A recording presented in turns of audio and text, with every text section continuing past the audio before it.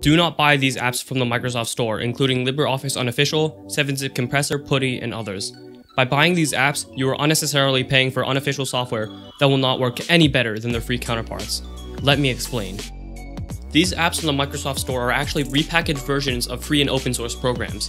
For instance, 7-Zip Compressor sells for 99 cents US on the Microsoft Store. A quick look around though tells us that there are problems with this application. The app was published by repackagerexpress.com. Under publisher info, there is no link to 7-Zip's website, instead having a mail to link to someone at Repackager Express.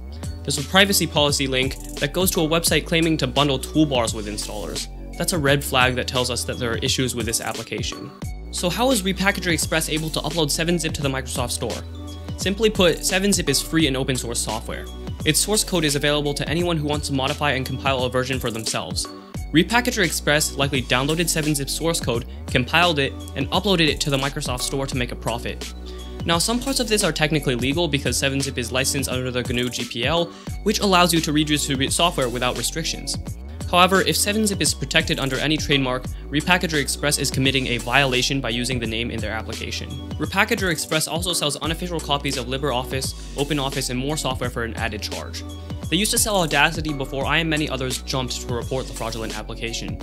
All of these programs are free, so you shouldn't really be paying a fraudulent company to use them. So next time you consider buying software from the Microsoft Store, do some research. I know that it may seem like a lot of work, but a quick internet search should be able to tell you if you're looking at a scammer's program.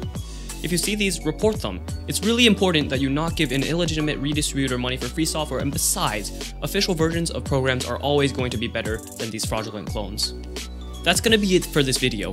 I hope you learned something, and if you didn't, please let me know why in the comments section. I'll get back to you as soon as possible.